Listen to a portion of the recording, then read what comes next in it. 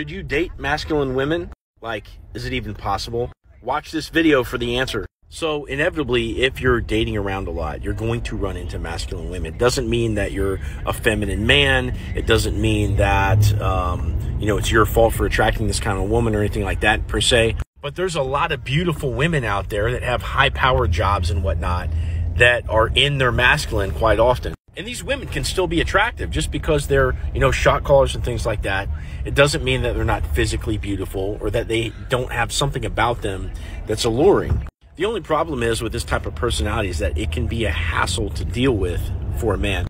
Part of your job as somebody that's trying to provide an experience for a girl, like dinner reservations, taking her out for a night on the town and all this kind of stuff, is that you have to soften her up to get her to be able to receive this experience that you've planned for her. She's trying to call all the shots, and if she's not really that willing to joke around with you or anything like that, she's not willing to soften up, that's going to impact your ability to have a great night.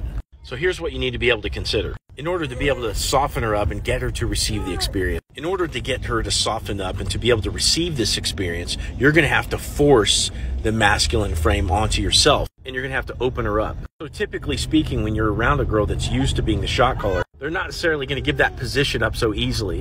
And so in order to open her up, you're going to have to start teasing her, playing around with her. She's going to resist it at first. It's going to take a lot of effort to put her into that feminine space.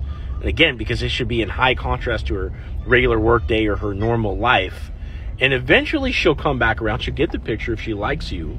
But it's going to take time and a lot of effort every single time you hang out with her. But that doesn't mean it can't be done. The problem is, if you want to be the masculine dominating force in your relationship, you can't expend this amount of energy every single day with a woman. So typically speaking, for masculine men, relationshiping up a masculine woman is going to be a no-go.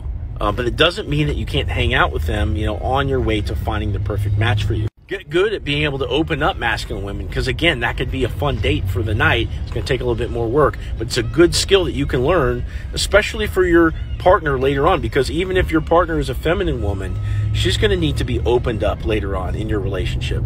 Follow me for more dating advice.